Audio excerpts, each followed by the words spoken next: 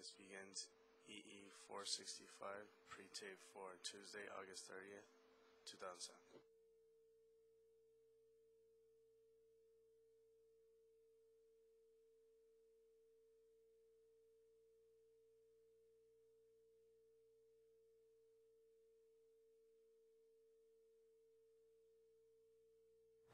Okay. Hello everybody, welcome back to EE465. This is the second lecture of the class, and it's also pre-taped, and I apologize again for that. The good news is that there will be no more pre-taped classes. Next week I'm gonna be here, and they're gonna be live.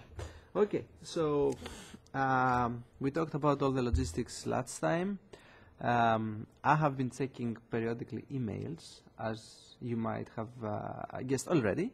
So basically, if you have any questions and the TA cannot answer them and you need to ask me, please do send me email. Since I'm away, that's the best way to communicate with me. So again, my email is kpsounis@usc.edu, and because I'm receiving a lot of emails, try to append at the topic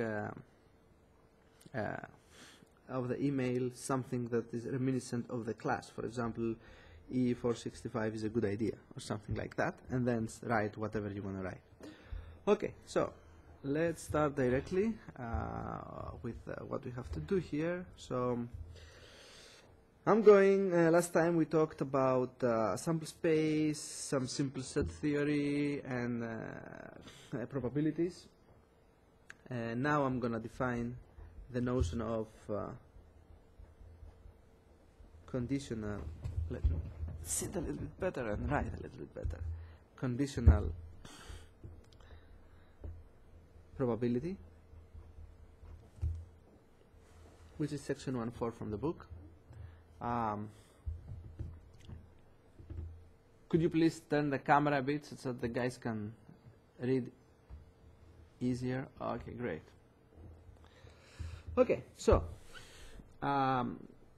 conditional probability has to do with the following. We are trying to figure out what is the probability that something is going to occur, given that something else has already occurred. That's the condition. So let me write down this thing. What is what I just said? What is the probability that an event A occurs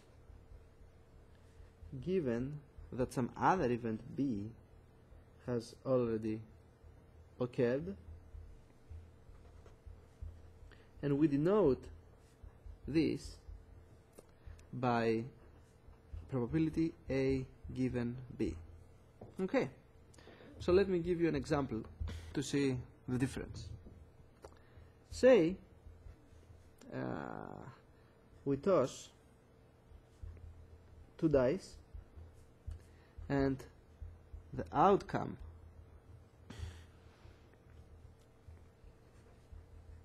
of the first is 4. Okay. Now the question is, what is the probability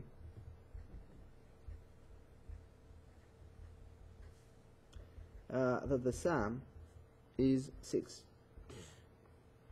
given that the first is 4. Okay. First, let's just try to address this using common sense, because it's a pretty simple example. If we want the sum to be 6, and if we know that the first dice turned out to be 4, the only way to get a sum of 6 is if the other die turned out to be 2, right? And this is a fair die, and hence the probability is 1/6. Okay, so let me write this down for those of you that they are starting to remembering their undergrad probability. I'm going to get a lot faster later on. So again, if the first is 4,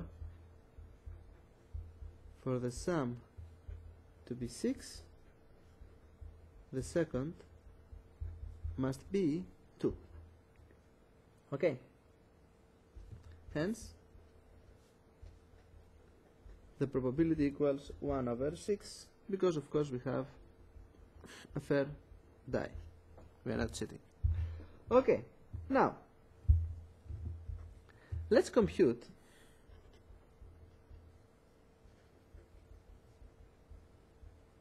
the probability the sum is 6 without any conditioning, without any condition, just to see the difference. Okay. So the best way to address this, perhaps it's easy for some of you to address it, but the best way to answer such question is to just list all the possible outcomes. So what are all the possible outcomes in this case?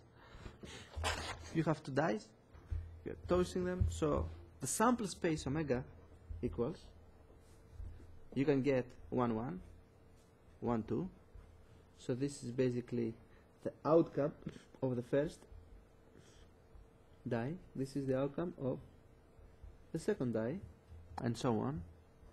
1, 3, all the way to 1, 6. Or you might get 2, 1, 2, 2, 2, 3, all the way, 3, 1, and so on and so forth. You can get 6, 1, you can get 6, 6, right? So this is basically your sample space. Okay. There are 36 events in this sample space, and each event occurs with probability 1 over 36. Again, as I said, we have two fair dice. We get a sum of 6 in the following cases: 1, 5, 2, 4, 3, 3, 4, 2, 5, 1. There are 5 of them, hence the probability equals 5 over 36, which is clearly different than 1 over 6, which is what we found before. Okay. Oops, I'm sorry about that.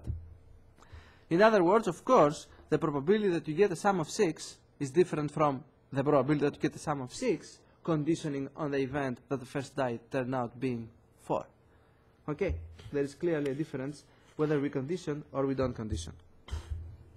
Now, okay, this was easy. It was easy to compute this particular probability, that is a probability of getting a sum of 6 conditioning on the outcome of the first die, because this was a very simple experiment, a very simple example.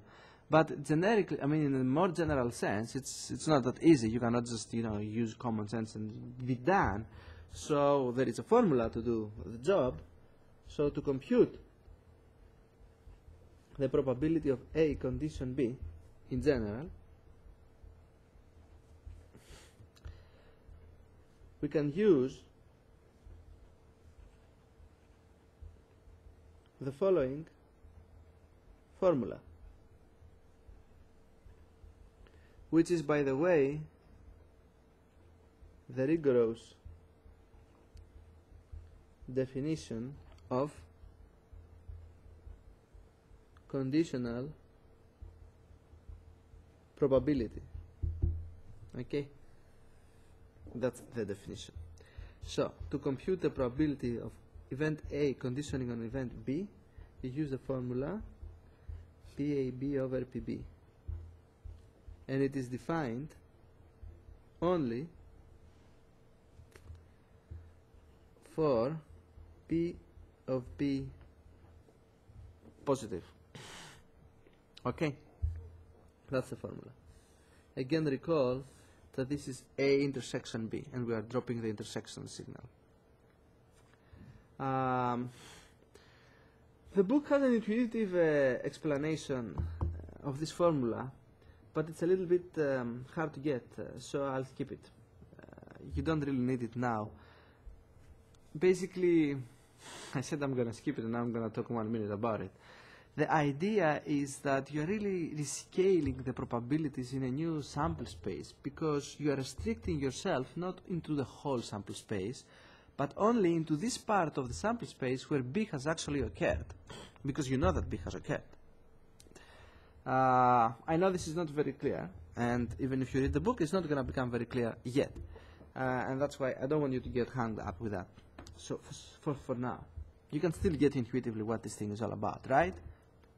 You're trying to find the probability of something given that you know something else already that it's related to that.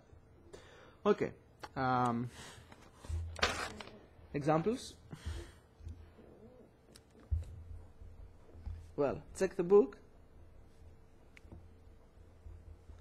for many examples, simple examples, on how to use this formula. And I will be saying this often. Check the book. I will be actually giving you, whenever there is a really good example, I will be explicitly giving you the number of the example.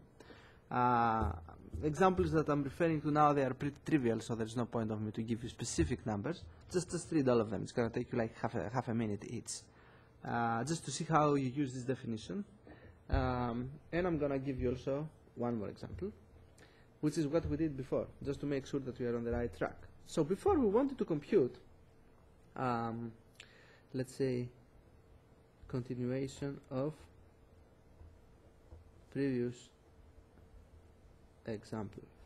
We wanted to compute the probability that the sum is 6, conditioning on the fact that the first die equals 4, right?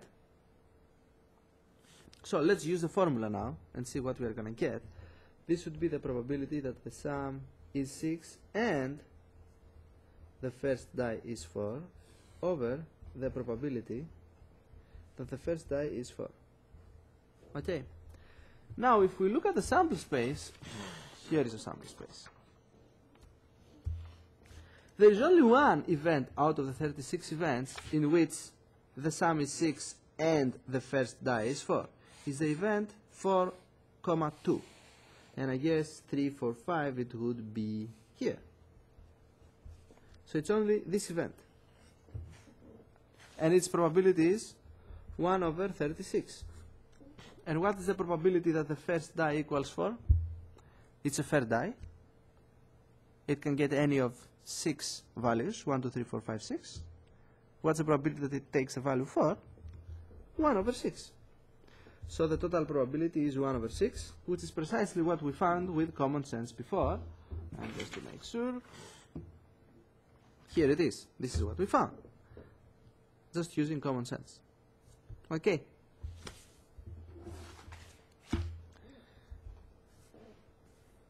Let me write this down, which is of course the same with what we found before using common sense. But as I said, examples might be far more complicated than this one, and common sense is not going to be of a lot of use unless you have huge intuition. So the formula is going to be very handy in these cases. Okay, let's move on. I'm going to jump from 1.4 to 1.6 section from the book and then get back to 1.5. So 1.6 is about Bayes' formula, which is very related to conditional probability, and this is why I will introduce this first. So we know probability A condition B equals probability AB over PB. So if you look at this formula, I can interchange A and B, right? And just write it the other way around. So similarly, the probability of B given A should be probability of BA by probability of A. Correct? Now, I'm gonna do some simple calculations here, and I'm gonna write down, I wanna use the same paper, so I'm gonna write down here probability of A given B equals probability of AB. What is probability of AB? Probability of AB is clearly equal to probability of BA, right? Which is PB condition A times PA, right? So probability AB equals probability BA equals probability B condition A times BA. I'm really slow because it's the beginning. If you're getting bored, don't worry, you will soon stop being bored.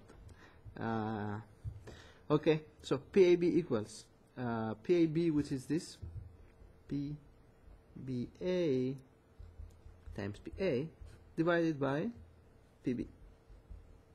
Okay, now we call this guy a posteriori and this guy a priori probability. This is Latin, and it basically, a priori means what you know of A initially, a posteriori is what you know after the fact that you know that B has occurred. So this is a priori, this is a posteriori, and the base rule is connecting this to that. That's the base rule.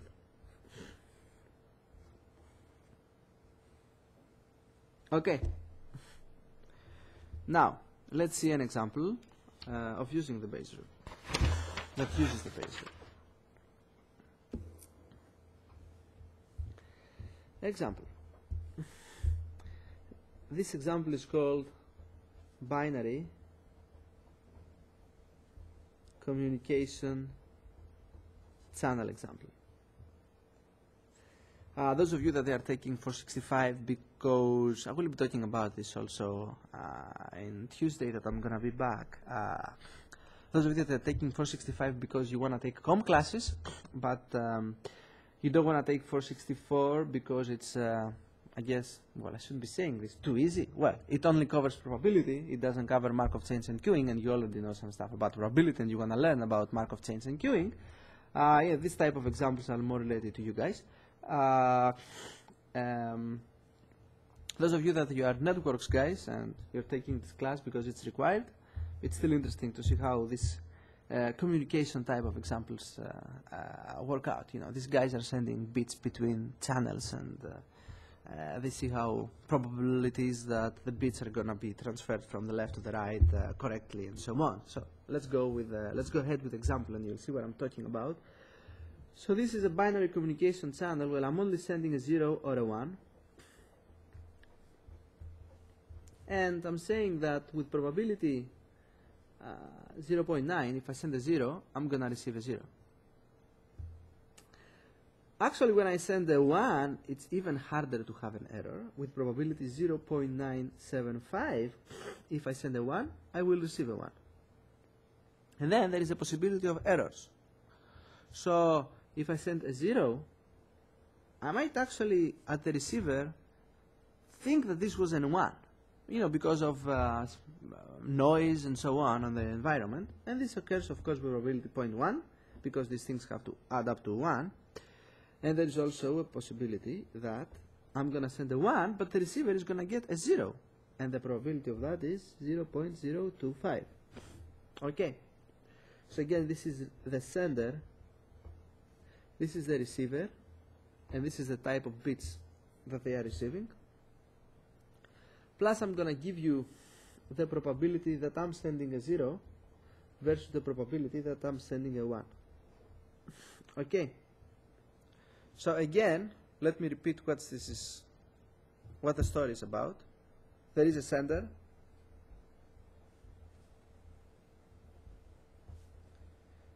Sending either 0, and the probability of sending a 0 is 0.2, or 1, and the probability is 0.8, to a receiver. Due to noise, the receiver may or may not receive the bit correctly. Okay, and this sketch here is showing you the corresponding probabilities. Okay, so example, the probability that I send 0 and the receiver gets 0 equals 0.9. Okay, and so on and so forth. That's good. Okay. Hopefully you understood the problem statement. Since you are not here to give me feedback and tell me, please explain again. If not, do ask the TA. The TA is here. I'm sorry, I told him to be here, to be in class, so you can ask him. Okay, I'm moving on. Now, what is the question? Given that a 0 is received, we want to find the probability that a 0 was sent. You can see why this is an interesting question to ask, right? That's all we care. We are sitting at the receiver and we are receiving bits, but we are really interested in what was sent, not in what we are receiving. We want to figure out what the sender wanted to send to us. Hopefully we got the right thing, but maybe we didn't. Okay. What is the sample space? Always start with a sample space when you have to answer questions like that. Our sample space is the following. I'm going to use the following notation for an event. This is what is sent, and this is what is received. This is how I'm going to denote an event. So basically, 0, 0 means a 0 is sent and a 0 is received. What other options we have? I send a 0 and I'm getting a 1. I'm sending a 1 and I'm getting a 0. Or I'm sending a 1 and I'm getting a 1. This is the sample space. It has 1, 2, 3, 4 possible events. Okay. Now I'm going to define more complicated events to help me answer the question. So I will define event A as the following. The event 0 is sent. And I'm going to define event B as follows. 0 is received. Why am I defining these two events? Because look at what I'm trying to find. Given that the 0 is received, find the probability that the 0 was sent. So I want to find the probability that a 0 was sent A given B. A 0 is received. Okay. This part here is important because it is not given to you. In a sense, the problem that is given to you is that here is my channel with some errors, and this is my question. I want to know what is the probability that a 0 was sent if a 0 is received. This part is modeling. You decide the sample space. The sample space is not an objective thing out there. Depending on the answers that you need, depending on the questions that you need to answer, you say, oh, okay, this is a sample space that makes sense to define here, and that's a sample space that makes sense to define. What is sent and what is received. You also define the events. Since this is what we need to answer, these two events are helpful because now I can use this notation and start doing formulas. Okay. By the way, what is the event 0 is sent expressed in basic events, that is using one of these 4 basic events? 0 is sent, 0 is sent, 0 is sent. So this is 0, 0 or 0, 1. And what is the event 0 is received? A 0 is received here and a 0 is received here. So this is 0, 0 and 1, 0. Okay. So now I need to find this. Well, this is an example right after I introduced to you the Bayes rule, so clearly I'm going to use the Bayes rule. The Bayes rule says the probability of some event A given some event B equals the probability of some event B given some event A divided by PB times PA. Okay. And I will also use the law of total probability to compute PB, because PB is the probability that a 0 is received. We have no idea what's the probability that a 0 is received. We need to break it down into smaller pieces. So we will say, well, you want to know what is the probability that a 0 is received. Okay. This is the probability that a 0 is received if a 0 was sent, given times the probability that a 0 was sent, or the probability that a 0 is received if not a 0 but a 1 was sent, AC, times the probability that a 1 was sent. Okay? Let me repeat this again. This is really the law of total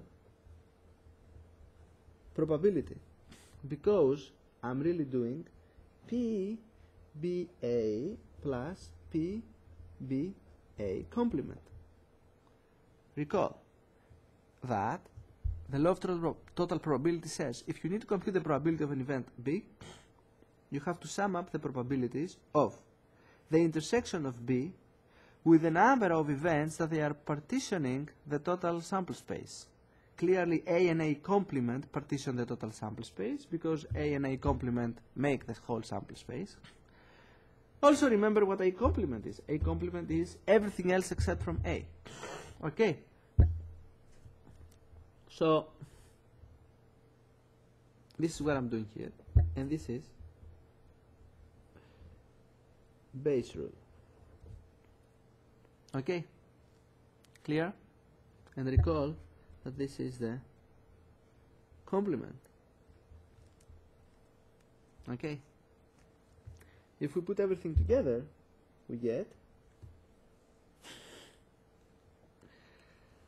probability of A given B equals P B given A, P B given A P A, plus P B given AC PAC times PA. Okay? Good? By the way, there is one more thing that I want to make sure you understand. There are a lot of things happening here. So the law of total probability is telling you that PB equals that. How do I go from here to here?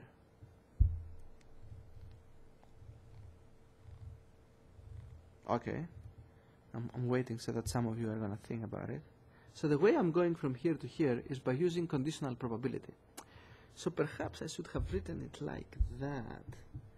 Let me write it like that, such that it's super clear to everybody. I kind of bypassed a step here, but it's better if I make it, you know, a little bit more, if I go a little bit slower now that it's the beginning. So, I am going from here to here using the law of total probability. And this equals that using the definition of conditional probability. Why? Because, as you remember, PB condition A equals PBA by PA. So if you solve for PBA, you get PB condition A times PA, which is what I have here. And PB condition AC equals PBAC divided by PAC, and the same story comes there. Okay, super clear now? I'm sure. Let's put some numbers. Why did I have to use the Bayes rule in the first place? Now you will understand why. I wanted to figure out PA condition B. What is the probability that if I send a 0, what is the probability, excuse me, that if I have received a 0, I have actually sent a 0. But what we know in real life, and in this particular example, it's the other way around. We know that if we send a 0 with probability 90%, we are going to receive a 0. And with probability 10%, we are going to receive a 1. We don't know the other way around. The other way around is what we want to know. Okay, again, we want to compute what is the probability that we have sent a 0 given that we are receiving a 0, but what we know is the probability that we are receiving a 0 given that we have sent a 0. And in order to flip these things around, we have used the Bayes rule and the law of total probability. So we wanted to find probability A condition B, and now we have expressed this as a function of probability B condition A, or B condition A complement. Okay, we flip them around. And now we look at our nice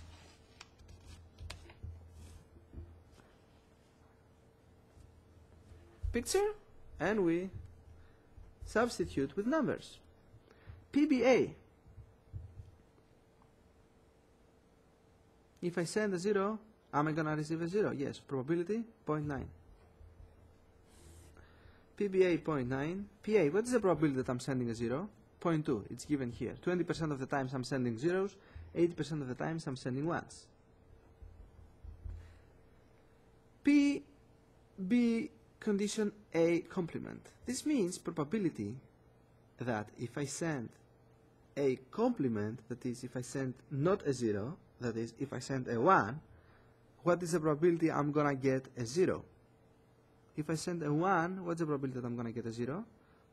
0.0225 times PA complement, probability that I am not sending a 0, probability that I'm sending a 1, 80%, times PA, which is 0.2. Okay, if you do the math, this turns out to be 0.9. Okay, and okay, this symbol basically says end of example. A lot of books use this symbol to denote the end of some proofs and so on and so forth. End of proofs, end of examples, etc. Okay, now in general, if we have a number of events, I'm going to give you something more general than the Bayes rule that is called Bayes formula. If C1, C2, and so on and so forth, Cn, partition omega, then we can write PA condition B equals PB condition A times PA, but instead of just having PB here, which is Bayes rule, I'm going to use the law of total probability as I have done here to end up with this formula, and I'm going to generalize this, and I'm going to write here summation from I equals 1 to n PCI PB condition CI. And you can see that this is a special case of that, where my CIs are A and A complement. Okay, and this is known as the Bayes formula. Okay. Oops. That's it. Great. Let's move on.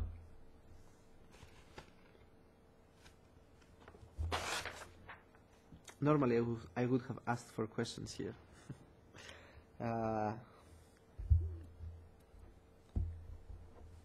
Maybe I should pause for a minute so that you can ask questions to Wei, the TA, but it's okay. Again, I apologize for this pre-taping thing. You do want your faculty to be active, right, in their research and be known guys rather than just teaching. And, you know, the negative aspects are that sometimes they have to travel. So, independence. Section 1.5. This is the last thing that I'm going to cover from chapter 1. This is basically the end of chapter 1.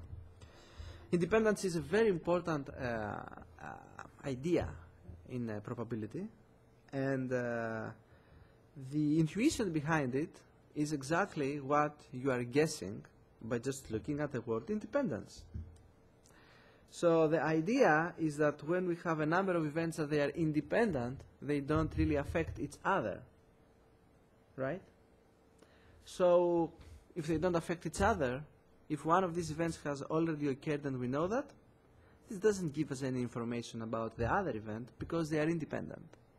So let me write this down. Two events, A, B, are independent if and only if the probability of their intersection is the probability of the one times the probability of the other. Okay? And since by the definition of conditional probability this equals that, if we substitute this here, we get PA PB by PB, which means that probability A condition B equals PA. So this is the definition.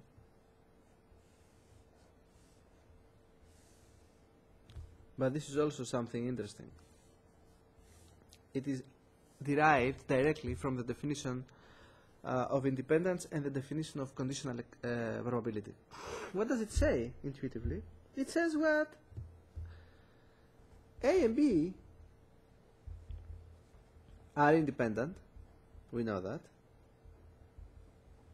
Hence, so let me say this is intuition. A and B are independent, hence, knowing that B has occurred does not give us any info about A, and hence the probability that A is going to occur in the future, given that B has already occurred, is the same thing with the probability that A is going to occur in the future. Okay. Recently there has been a lot of that's an interesting example, a lot of talk about the stock market, right? It's going up, down these days, and they say that, well, what has happened so far is independent of the future. That is, if you look at what was happening over the last weeks, it's not going to help you at all in predicting what's going to happen in the future. They are independent events. Okay. So in general, we say that intuitively two events are independent, where knowing one event, the stock market, let's say, has been falling. Well, by the time you're going to listen to this lecture, you never know, because I'm pre-taping it in advance. Maybe it will start going up again. Anyway, the fact that it has been falling is not giving me any information about what is going to happen, next on the event of what's going to happen tomorrow. These are independent events. Okay? So, let's see a lot of examples.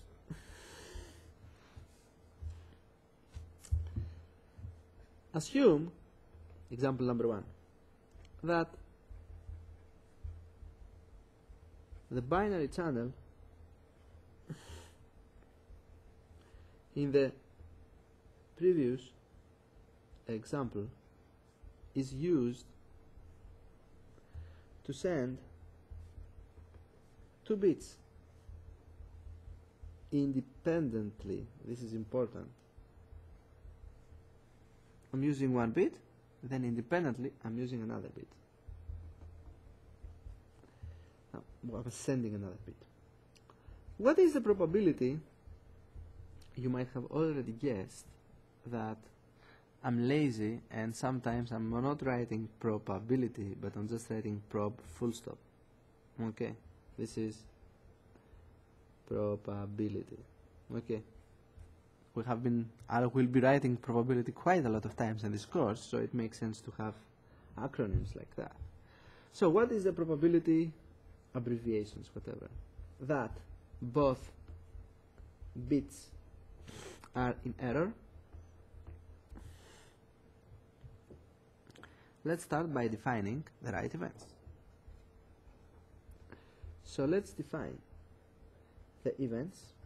E1, the event is the following. The first bit is in error, and E2 is the event. The second bit is in error. what we want to find is the probability that both bits are in error. That is, both E1 and E2 have occurred. In other words, we want to find the intersection of E1 and E2. Okay. But since these two guys are independent by the definition of independence, it is simply P-E1 times P-E2. Okay. And last, by symmetry,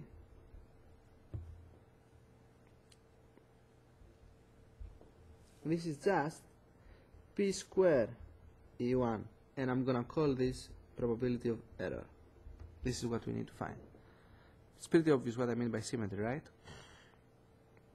I'm using the same channel. I'm sending a bit, something happens, then I'm using exactly the same channel and I'm sending another bit independently.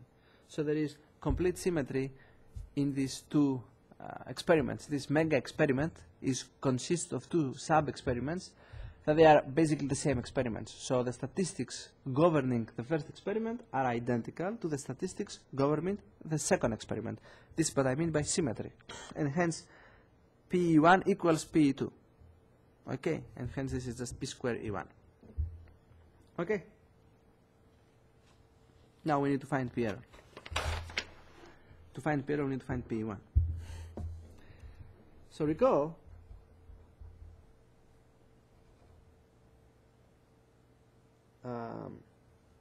that event A is the event 0 is sent, and event B is the event 0 is received. Then, to find the probability of the event E1, note that E1 is what? Is the event I'm sending a 0 and then I am receiving not a 0 but a 1, and hence an error occurs.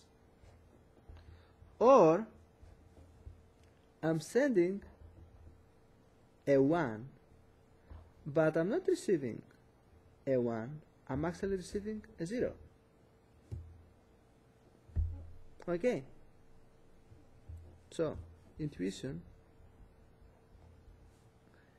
you can think about this as AND, and you can think about that, the union, as OR. That's the intuition about why this makes sense. Okay, should I write this down? I'm asking. I'm gonna write this down. So 0 sent and 1 received, or 1 sent and 0 received. This is what this thing is saying. Sorry. Okay. Thus, the probability of the event E1 equals probability A, B, C plus probability ACB. Now, let's use the definition of conditional probability, yet another abbreviation. PA, PBC condition A plus PAC, PB condition AC. Okay, numbers.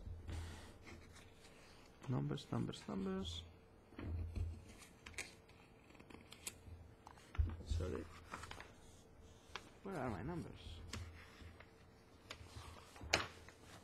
Here are my numbers.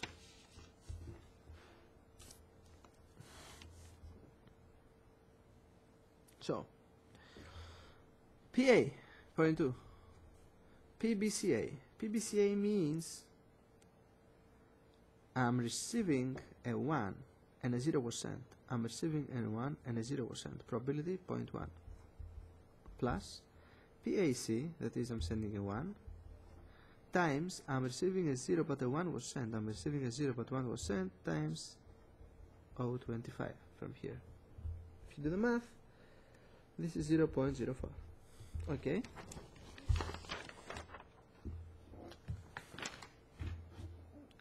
Hence, the probability of error, which is the probability that both bits are in error, which is what we were trying to find in the first place, is 0.04 square, which is that small. Small probability of error. That they are both in error. Okay. Now, let's generalize. I have only introduced you the definition of independence in the event that I have two random variables. Two events. We haven't talked about random variables. We will talk in a while. What about independence among more than two events? So, in general, the events A1, A2, A3, and so on, all the way to AN, are independent if and only if for any subset AI1, AI2, AIK, the probability of the intersection of this subset equals the multiplication, the product of the individual probabilities. Now, I know that this formula, I'm sorry about that. So, I know that this formula, I'm waiting so that you write it down. So in general, A1, A2, A3, AN are independent if and only for any subset of them, AI1, AI2, AIK. The probability of the intersection of these guys is the product of the probabilities. Now, again, this formula looks scarier than it actually is. Let me explain to you the notation. I have n guys here, 1, 2, 3, n, and I want to refer to a subset out of these n guys. How am I gonna do this? I'm doing it using this trick. I'm using two subscripts now, I1, I2, I3, all the way to IK. These k guys can be any of these n guys. Okay? And then I'm saying that the probability of the intersection of these k guys is the product of these guys. So now I have Aij, and in the product I'm varying j from j equals 1 to k. So that's the notation. But let me give you an example for those of you that you don't like weird mathematical notation. You should start liking it later on in the semester. If I have A1, A2, and A3, these are independent if and only if the probability of A1, A2, A3 equals the probability of A1 times probability A2 times probability A3. But also, remember the definition, for any subset this should hold. Another subset is A1, A2. So this should also hold. Any other subsets? A1, A3. So this should also hold. Any other subsets? A2, A3. Just imagine these guys being 4 or 5. We're going to end up with a lot of subsets to check. But yes, this is the only way to make sure that they are independent. It has to be the case that any subset has this property. Okay. Example. I'm going to give you an example that is going to show you why we need to satisfy this property for any subset. So I'm going to call this example the need for all subsets to satisfy number 2. Number 2 is this equation over here. Let's roll a fair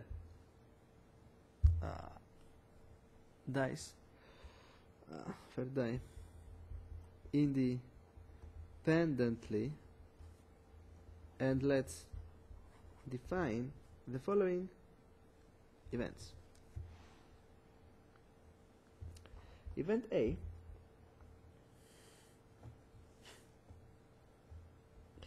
actually it makes more sense if I roll it twice. Yeah, it's gonna make it more interesting. Let's roll two fair dice independently and define the following. Event A, the first die equals 1, 2, or 3. Event B, how should I do this? The first die equals 3, 4, or 5. Okay, that's good. And event C, the sum is 9. Okay.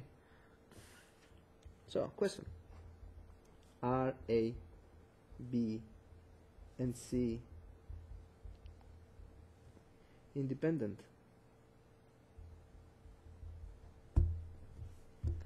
What do you think? I'm gonna pause now for a minute, even though this is pre-taped, because I want you to think for a minute. Each one of you think. The first die is 1, 2, or 3. This is event A. The first die is 3, 4, or 5. This is event B. Okay, and event C is the sum of the two dice that I'm showing independently, that I'm throwing independently, is 9. Do you think that A, B, and C are independent or not? Intuitively. Forget about math, forget about formulas. Intuitively.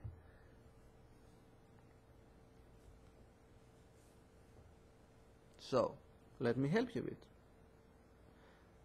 Suppose I had an event saying here, the first die equals 1. Is there any way I'm going to get a 9 as a sum? No way. The second one can be maximum 6. So if the first die turns out to be 1, 2, or 3, the only way that I'm going to get a 9 is if I actually get a 3 out of 1, 2, or 3, and I get a 6.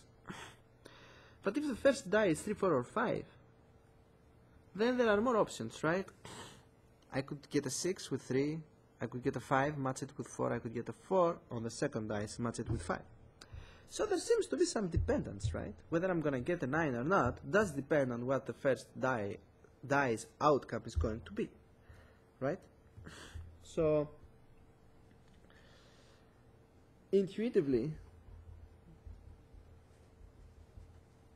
there is some dependence. For example, if the sum is 9, this provides some info for the outcome of the first die. Example, no way that the first die equals, let's say, 2. Okay. Now, let's see if PABC equals or is not equal to PA, PB, PC. They are independent. Well, we think that they are not independent, right? I mean, intuitively, it looks like they are not independent. They depend on each other. This was the definition of independence. Recall that we need to double check that this is the case for every subset, but at least this is what usually students mistakenly check without checking anything else. If I have three if I have three events, I'll just check this. PABC equals PA times PB times PC. So let's see if this is equal or not. Since they are probably dependent events, we are expecting this not to be equal to that, right? But let's see. Okay.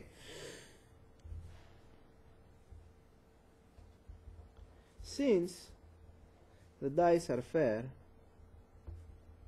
and the experiments are independent,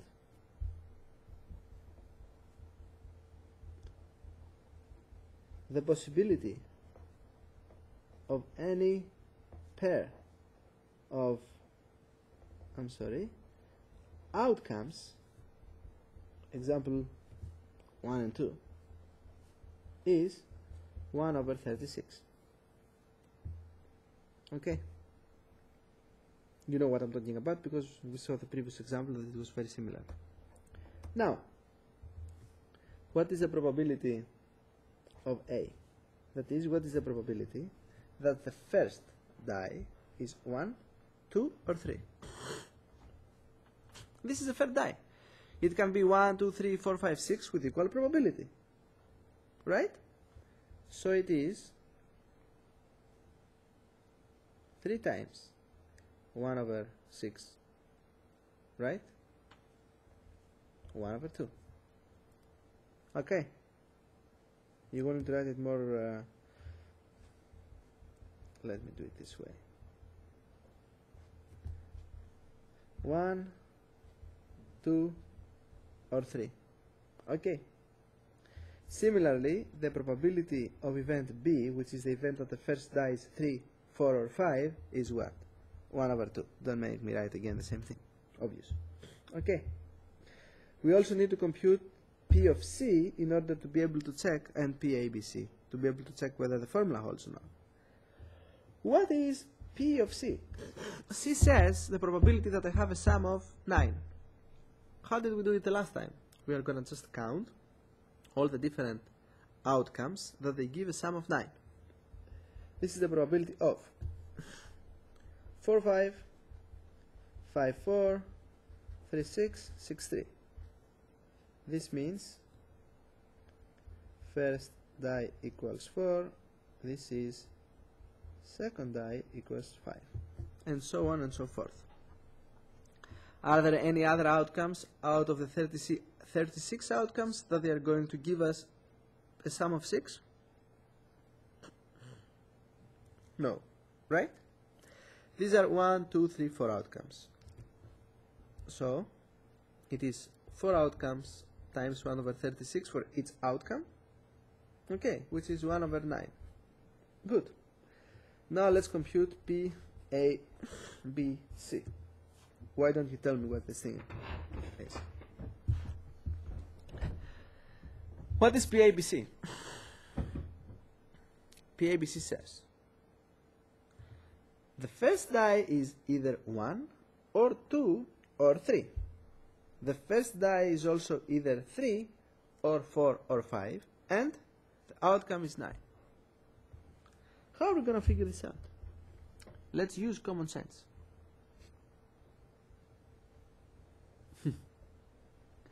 Okay. If we want both A, so for A and B to hold, the first die has to be equal to 3. Do you see why? A says 1, 2 or 3. B says 3, 4 or 5. The only common option is that the die was 3. Okay. Now, given that the first die was 3, for C to hold, the second die has to be what? 6. There is no other way to get a sum of 9 if the first die is 3. Okay. So the probability of the event ABC is the probability of the outcome 3, 6. This is a single outcome out of all the possible outcomes, correct? So the probability is 1 over 36. Okay. So, let's check. PABC equals 1 over 36. PA times PB times PC equals PA is 1 over 2. PB is 1 over 2. PC is 1 over 9, which is 1 over 36. which is equal, interesting enough, to PABC. Even though these guys are not independent. I mean, intuitively. We don't know yet, actually. But intuitively we said, doesn't look like these guys are independent. So, are they independent? I mean, we have to trust math, right? We didn't do a mistake. Are they independent? We don't think they are independent, but look at this formula. Well, the answer is, you have not checked yet the other subsets. You have only checked PABC equals PA times PB times PC. You haven't checked PAB. Is PAB equals PA times PB? We don't know. Let's check it out. So, are ABC independent? I don't think so.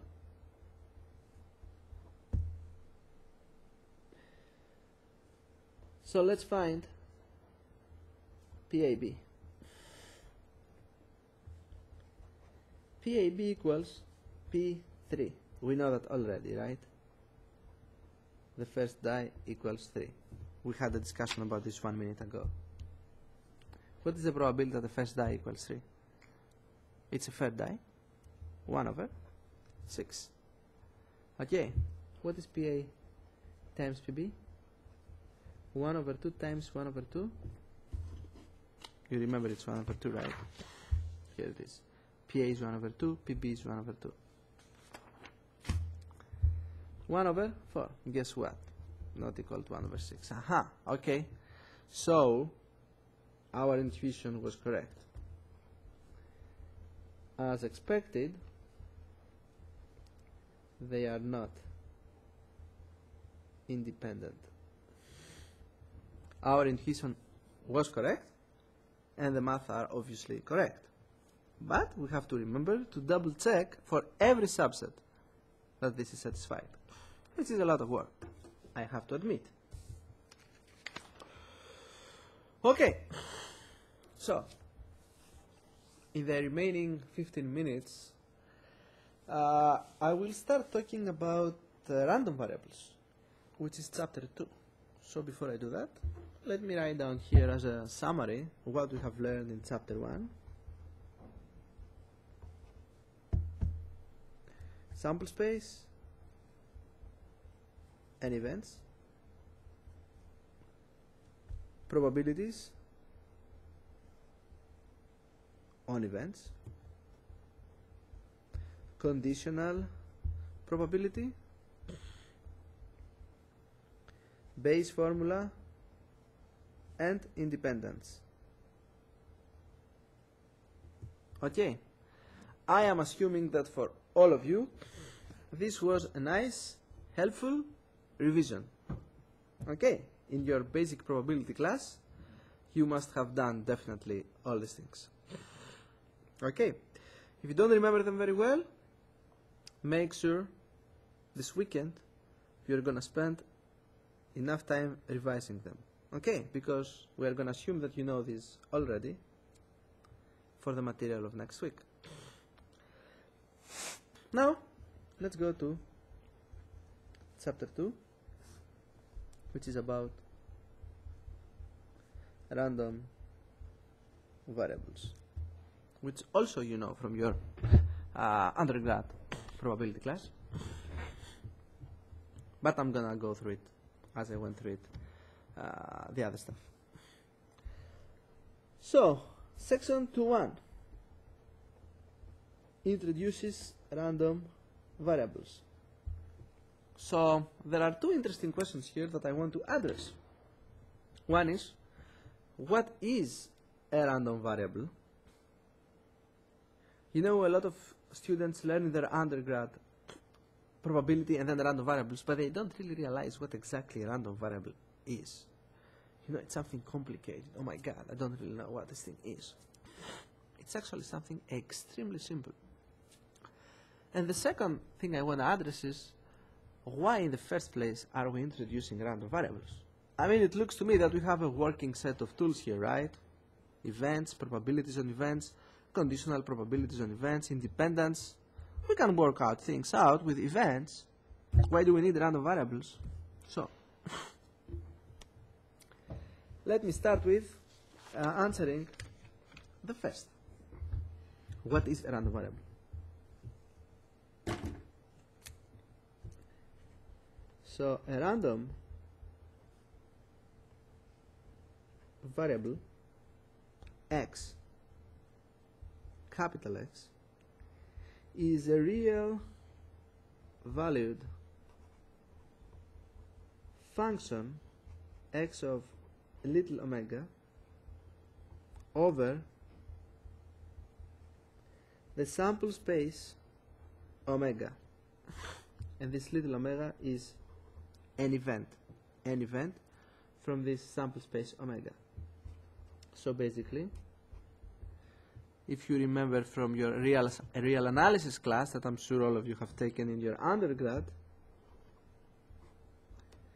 this is a function x that goes from the sample space omega to the real numbers r. And if you want a picture, because I like pictures, say this is omega and this is a particular event little omega, and this is the real line r, and this is a particular real value x of omega. This is what a random variable is. It's just a mapping. It's just a number, actually. That's simple.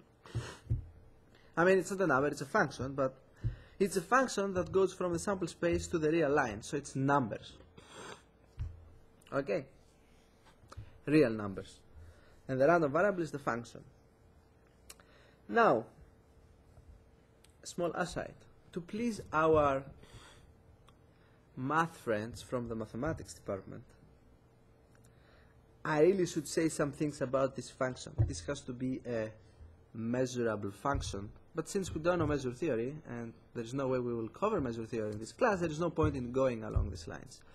You do remember from last lecture this discussion I had with you about the triplet omega sample space, p probability measure, and f sigma field? Well, if we were to discuss a lot about this stuff, we were also going to discuss a lot about this thing, about this random variable being a special real value function. But for all practical purposes, in all your engineering life, unless you decide to do a PhD in probability, that's good enough. Okay, it's just a simple real valued function. We take something from the sample space and we map it into real numbers. That's what it is. Okay. So I have addressed the first question, which has to do with what a random variable is, and hopefully by now you should feel really cool with that. It's just a function. Real numbers, not a big deal. Notation. Always use uppercase letters for random variables and lowercase letters for their values. Okay, in other words, x equal x means the random variable, I'm going to be using this a lot. This means random variable x takes the value little x. Okay. And now it's time to address the second question. Why do we want to define random variables? Okay, it's just a function from the sample space to the real numbers. Why aren't we happy with the sample space and the events? Well, the problem is that it is extremely hard to work with events and sample spaces. I mean, it was a bit complicated, the examples I gave you, and these were like the most trivial possible examples ever. Simple coin tosses, maybe roll a die, that was it. If you want to model any real things of the real world, any communication systems, networks, wireless networks, wireline networks, buffers, cell phone communication, whatever you name it, things are gonna get way more complicated, and there is pretty much no way we can do the analysis and we can do the math and we can get results about our system that we are trying to model and study if we stick to sample spaces and events. There's no way we're gonna make it. So the real reason why we're introducing random variables is because we don't want to have to deal with events and sample spaces and set theory and intersections and unions and this stuff. Instead, we want to deal with real numbers because we know how to deal with real numbers. Like, we can start doing derivations, integrations. This is a function of real numbers. You know, it's a lot easier to do complicated stuff when we use real numbers rather than events. Okay, so that's the reason. Maybe I should write this, right? Why do we introduce/use random variables? Just to make our life easier. Okay. Now let me give you a bunch of examples and then we are done. And coin flips.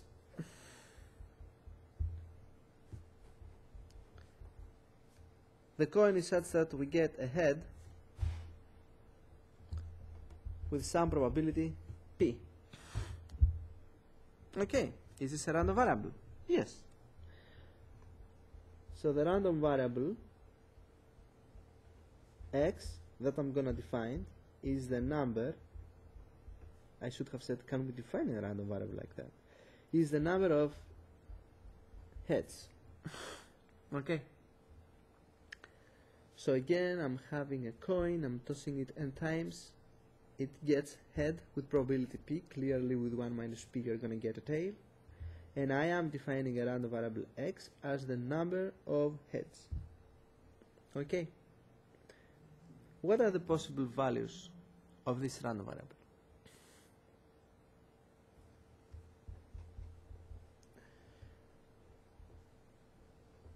It can be 0. Maybe I'm only getting tails. 1, 2, 3, all the way to n. Maybe I was every single time getting heads. Okay. What is the probability of the event x equals 0? This is an event, right? But now I'm using the random variable to express the event. What's the probability that x equals 0? Come on. You get head with probability p. You get tail probability 1 minus p. If x equals 0 means that I was extremely unlucky and I was getting tails every single time. These are n coin flips. Maybe I should say n independent coin flips. So what's the probability x equals 0? 1 minus p, that is the first time I got a tail, times 1 minus p, the second time I got a tail too, times 1 minus p, and so on and so forth. How many times? N times. So it's 1 minus p to the n. Okay, I'm getting a tail every single time. What's the probability that x equals 1?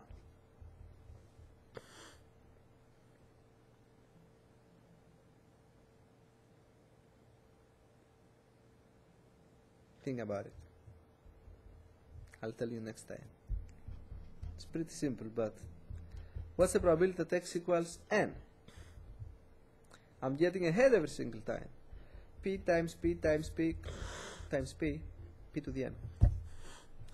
Think about this again and do it yourself. Okay. Another example.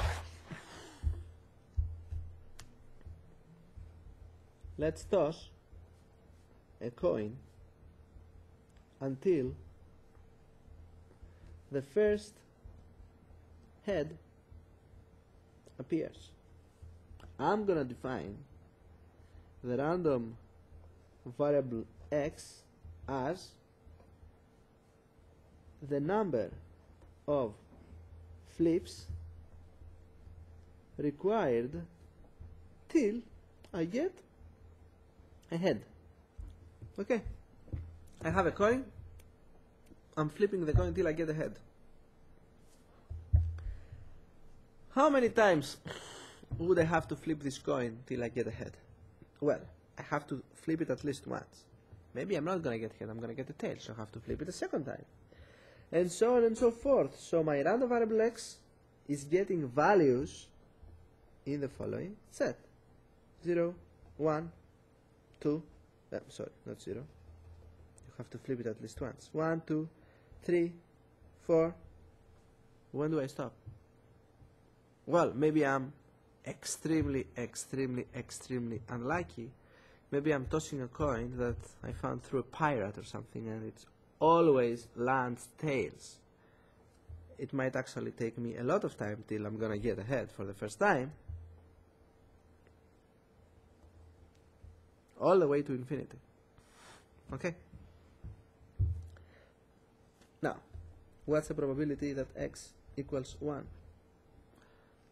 I'm flipping the coin, I'm getting head the first time. P, right? What's the probability that x equals 2? Flipping the coin the first time, I'm getting a tail.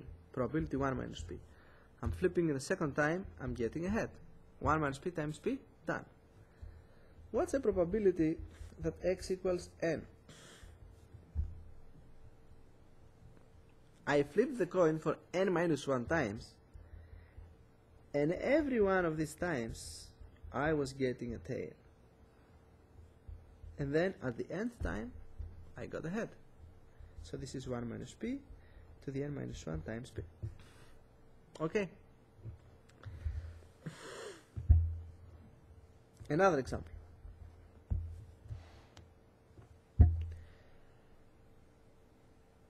I'm gonna define a random variable that models something from real life now. I'm interested in packet arrivals in time duration 0t in a network, let's say. Okay. So the story is, suppose I am monitoring the number of packets. This is another way of writing packets quickly. And this is number. Okay, the first couple of lectures I will be saying this to you so that you get used to the notation. The number of packets arriving at a router in the internet for t seconds. Okay. Now this number depends on the users, the protocols, the congestion, the level of congestion, if the network is congested or if it's not congested, and so on and so forth. And it is a random variable. It's not something fixed. Okay. What is the value that this random variable may take? Maybe there was just no packet through these t seconds. I was monitoring a link at a router that there is no traffic, there are no users sending any type of data through this particular link. 0. Maybe there was 1 packet, 2 packets, 3 packets, all the way till some large number. This is also a random variable. Okay, I'm not specifying the statistics of this random variable yet because it's more complicated. We will do this later on in the class. That is, we will introduce rules that they are telling us what are the statistics of this random variable, the random variable that corresponds to number of packet arrivals in a router for some period of time t. Okay. Notice that all these random variables that I have introduced you so far, they take integer values. But of course, you could have a random variable that also takes continuous values. But we will study these two types of random variables separately. The first type of random variables, which is the ones I have introduced to you so far, are called discrete random variables because their values are discrete, 1, 2, 3, 4. And the other type are called continuous random variables because their values can be continuous. Like square root of 2, or basically they can take, the important thing is that they can take any value in the real line. They are continuous. Remember the distinction between continuous functions. Anyway, I don't want to get into that. It's going to happen. So, next time, I'm going to introduce to you discrete random variables, and I'm going to introduce to you some famous discrete random variables that we will be using again and again into our modeling efforts. Okay? And after that, I will introduce to you continuous random variables. Okay? That they are more complicated as you might imagine. So that's it. Have fun in the weekend. Again, sorry for not being here in the first week of classes. Hopefully you were able to follow the first two lectures. The good thing is that the topics covered in the first two lectures were really introductory topics, and I hope and I'm sure that most of you already know and remember most of this stuff.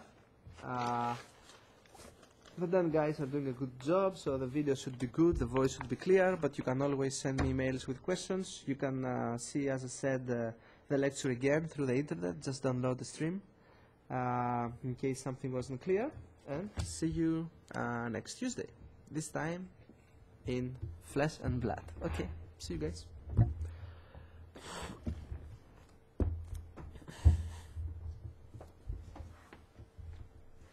This concludes the pre-tape for